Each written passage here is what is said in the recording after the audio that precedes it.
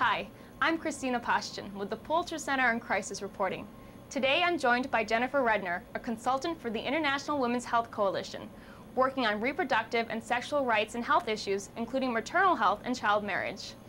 Thanks for joining us, Jennifer. Thank you so much for having me. So let's talk about maternal mortality. What kind of numbers are we dealing with globally?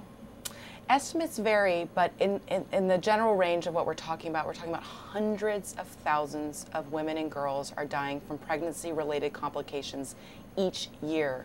For all of those that die, many more survive, but experience pregnancy-related disabilities. There's 5 leading causes of maternal deaths worldwide, the first of which is severe bleeding, the second of which are infections, the third of which is unsafe abortions, the fourth of which is eclampsia, which is convulsions from high blood pressure, and the fifth is obstructive labor, when the baby cannot pass through the canal. Many people think that maternal mortality and child marriage are two separate issues. Can you explain how they're related?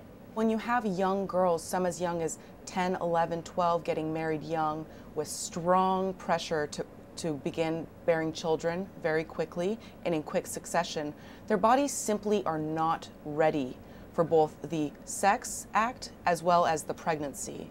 And so this puts them at much higher risk for death. Girls who have children under the age of 15 are 5 times more likely to die in childbirth than a woman who has a child between the ages of 20 and 24 years old. Pregnancy and child marriage are sensitive topics in many countries. How is the International Women's Health Coalition trying to combat these problems while still respecting communities' particular traditions and cultures? The work of the International Women's Health Coalition is embedded in communities overseas. The mission of the coalition is that every woman and girl has the right to a healthy and just life.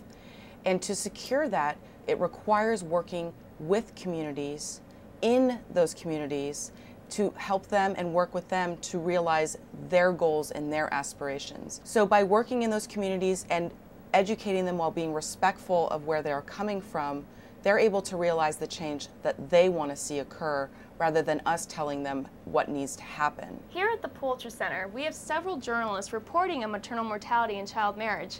And soon we'll be launching a new Pulitzer Center gateway called Dying for Life, which will cover maternal mortality in depth.